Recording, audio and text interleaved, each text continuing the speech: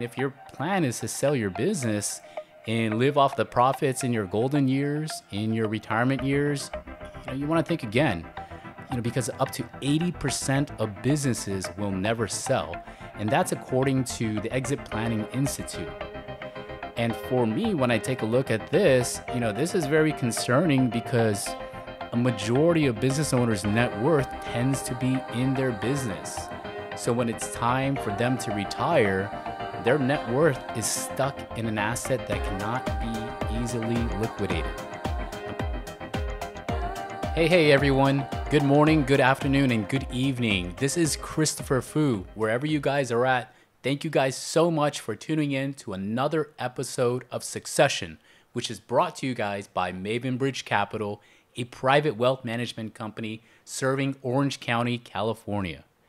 So I apologize. I've been kind of out of the loop for a little bit. I have been on vacation, thankfully and fortunately. My wife and I just got back from vacation about a week and a half ago, and we were able to go back to Paris and Scotland. And for those of you who love Scotch, who love whiskey, I definitely encourage you, if you haven't already, go out to Scotland. It is such a beautiful country. The people there are just so wonderful and so nice. Everywhere we went, people were friendly. And so I love the super, super peaty scotch. And what that means is it smells like a fireplace. And if you drink it, it's like you're drinking firewood that's been burning for hours. And I don't know what it is, but I just love it. It's definitely an acquired taste. And so with that, we went to an island right off of Scotland called Islay. That's Islay. And that's where you're going to find the best, peatiest scotches in the world, like Lagavulin, Lafroy, Ardbeg, Banahawin.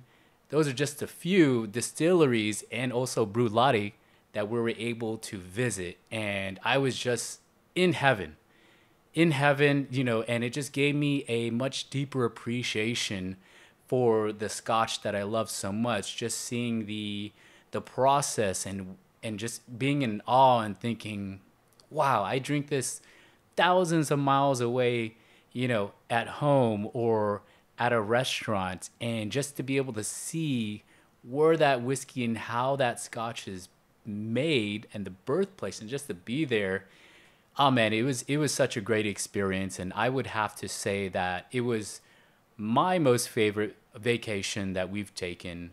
And Scotland is definitely my most favorite country thus far that I've been able to visit. I mean, just again, the people there were so friendly. Islay is an island, and there was about only 3,000 people, I believe, is the population. So when we were driving around, there's only one road that goes around the whole island. The opposing traffic would wave to you. And at first, my wife and I were like, wow, that's different. We don't see that at home. And so we started doing that. We started to wave and start the wave first, and then they would wave back. And, that was just so cool because, it's a tight-knit community. Definitely everyone there knew each other, and they know who's obviously visiting, but who's from the island. So, again, if you're just looking for a great vacation where you can kind of relax, enjoy the scenery because the island is beautiful. There's sheep running around literally on the road. And you love scotch and you love the peaty scotch, go to Islay.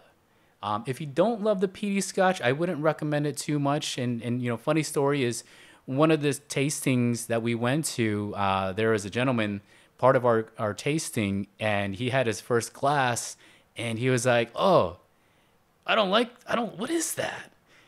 And they're like, it's the smoky stuff. And he's like, yeah, I don't like that.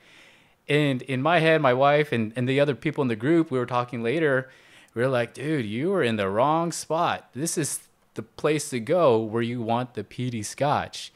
You definitely got to go to Speyside or the Highlands in Scotland if you want more of the sweeter, the Macallan tasting scotch. So, but it was a great experience for him. We got to talk a little bit. He was on a trip by himself all the way from, I believe it was Kentucky, which was really cool to, meet another fellow American and just, bonded over scotch. So Again, I love Scotch and just wanted to share that with you guys. So if you guys have the opportunity, go check out Scotland. So enough about what I've been doing.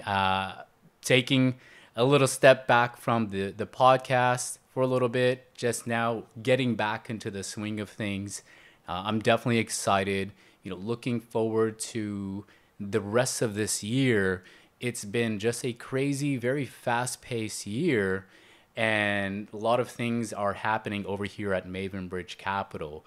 So definitely excited about that. But in today's podcast, wanted to talk about some of the things that here at Maven Bridge Capital, what we focus on and how we help our clients, and hopefully pass on some tips for you guys who may not necessarily be thinking about these things right now because they're so busy, but hopefully it sparks some interest. So again, here at Maven Bridge Capital, we focus on helping women and small business owners with all of their financial planning needs, tax planning needs, as well as holistic wealth management. And one of the topics and things that I think is important to point out is in regards to business owners. And specifically, what I want to talk about today is, why your business is not your retirement fund. I think a lot of business owners, and myself included, we get so busy working in the business, working on the business, that we just don't have the time, or really set aside the time, to be honest, to think about the longer term picture, because our focus is, how can I keep growing revenue? How can I make sure that the business continues to sustain and grow and not suffer, and worry about my employees and this and that? So there's a lot of different things that, come in from the day to day that really don't give business owners the time to really think about, well, should I have a contingency, because I'm banking on my business as being my retirement fund. And most businesses do. Most businesses, most entrepreneurs, they don't set enough, in profits to sustain themselves in retirement. Since what they do is they commonly reinvest a lot of that money back into the business, right? Again, we're mostly worried about making business profitable and not focusing on our personal finances. And the goal for most business owners, again, is once the business is profitable and you're ready to leave, sell the business, cash out, and that's your retirement. But the problem with that is that's not always a safe bet, because if you don't save for retirement, you could be making a huge, massive mistake, because again, not having that plan in place could really hurt some things, right? And because again, if your plan is to sell your business and live off the profits in your golden years, in your retirement years, you want to think again. Because up to 80% of businesses will never sell. And that's according to the Exit Planning Institute. And for me, when I take a look at this, this is very concerning, because a majority of business owners' net worth tends to be in their business.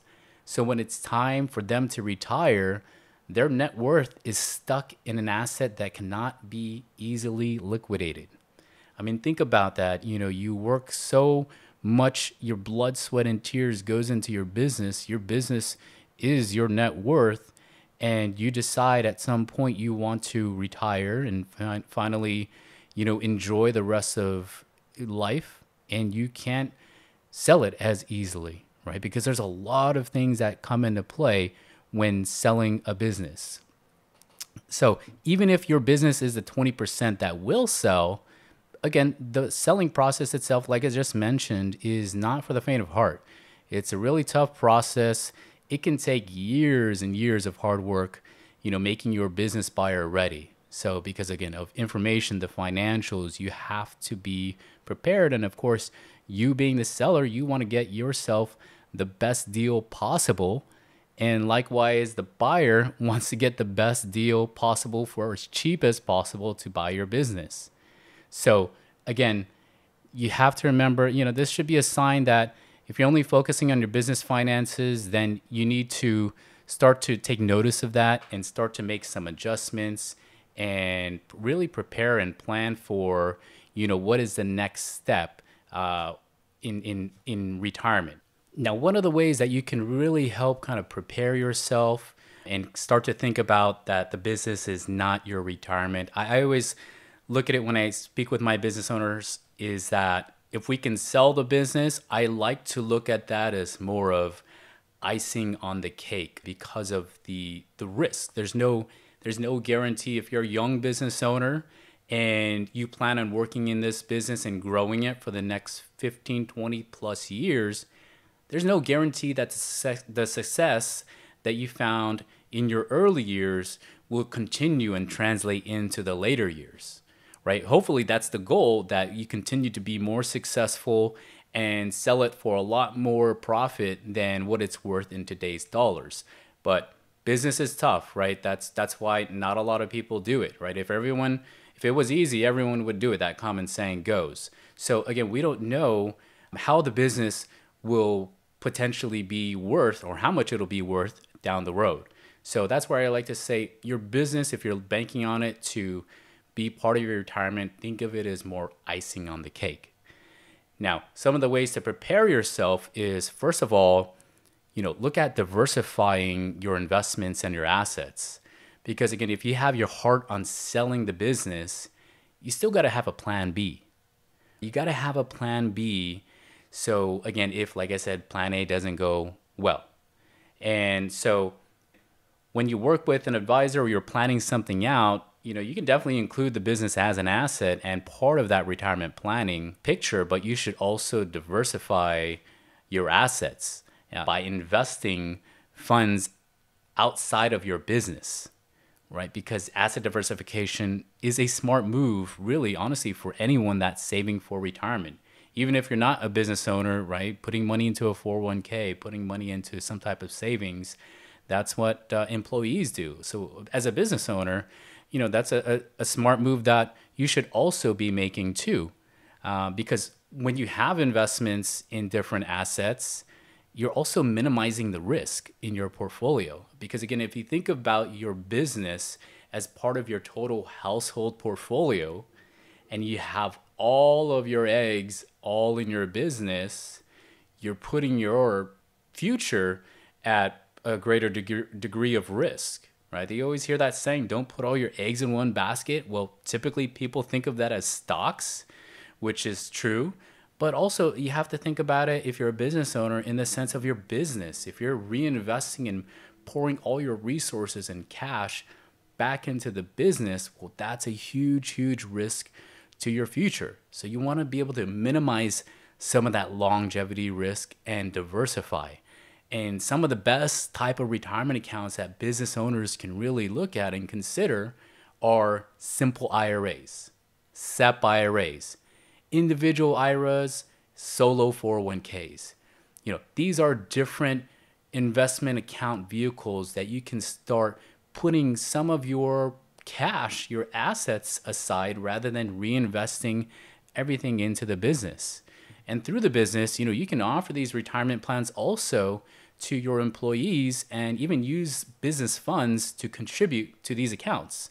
So again, in a way, it's a win-win for the business. It's a win-win for your employees. It's a win-win for you. It's a great retainer as well for your company as far as benefits that you're offering to your employees. The other things that you want to consider is, well, you also want to mitigate your tax liability, right? Because as a business owner, you have an advantage with investments that are outside of your business. A prime example is being able to fund your retirement accounts with profits from your business, right? Taking your profits from your business and then funding your retirement account.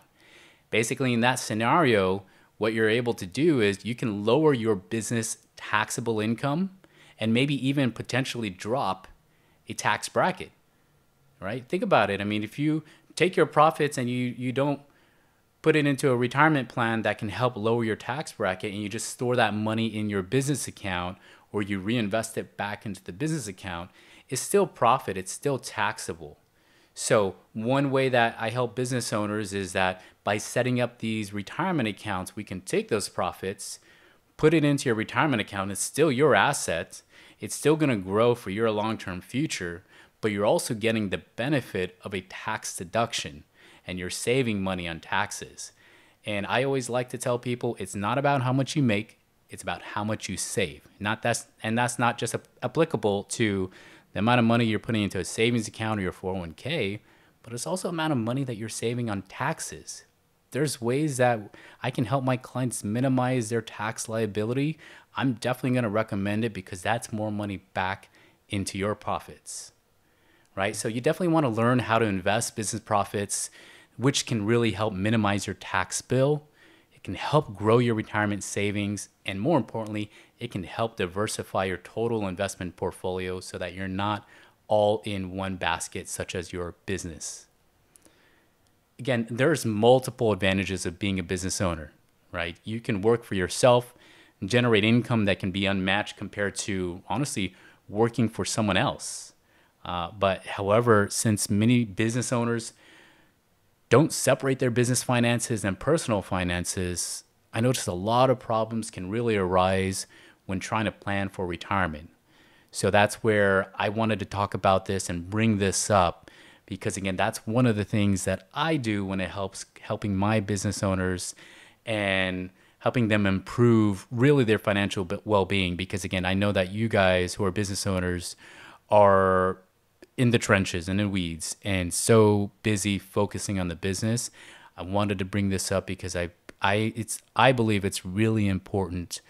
If you haven't thought about it already, think about it, right? Think about the amount of risk that you're taking if you're considering that your business is going to be your retirement.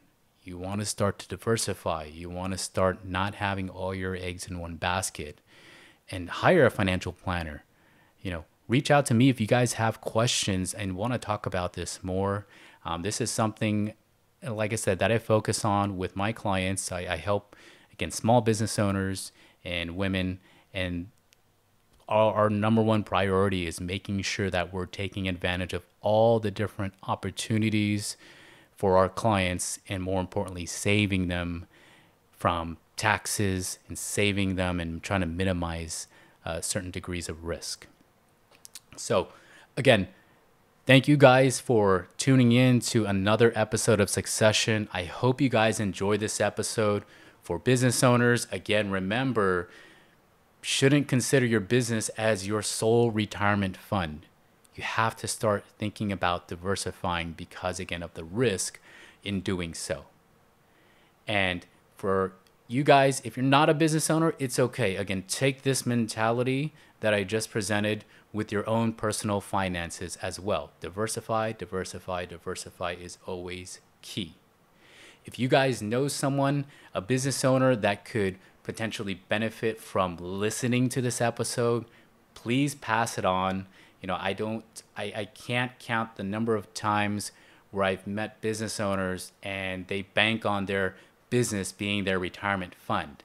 I think I read a stat a couple months ago about only 7 out of 10 business owners don't have some type of retirement plan or retirement strategy in place, right? Because the way you also have to think about it too in this scenario, if you're the key man, you're the main business owner, what happens if you die early? You have an unexpected death and you don't even get to reach retirement, right? What happens then to your family, your kids, your wife, your husband? How can you proceed on if you are banking on putting everything into the business? So that's where definitely having a financial plan, having a strategy becomes really important to think about all of these different probabilities and different outcomes so that you can feel a lot more reassured, a lot more confident, and get back into the business and do what you do best without having the stress lingering in the back of your mind thinking, oh God, I really need to consider a retirement plan, or I really need to start diversifying, right? Have an advisor. You guys have CPAs, you guys have attorneys. Hire a CFP who's going to be on your side as well and help you go through this entire process, because that's what we do. That's our job, is to make sure we're providing you the best advice and giving you all the tips and tools that are going to benefit you and your family. So again, Thank you guys so much. My name is Kristoffer Fu. I am the Chief Executive Officer and Private Wealth Advisor over at Maven Bridge Capital out in Orange County, California. If you want more information, you guys have some questions you want to shoot my way, please send that over. You can email me at hello@mavenbridgecapital.com.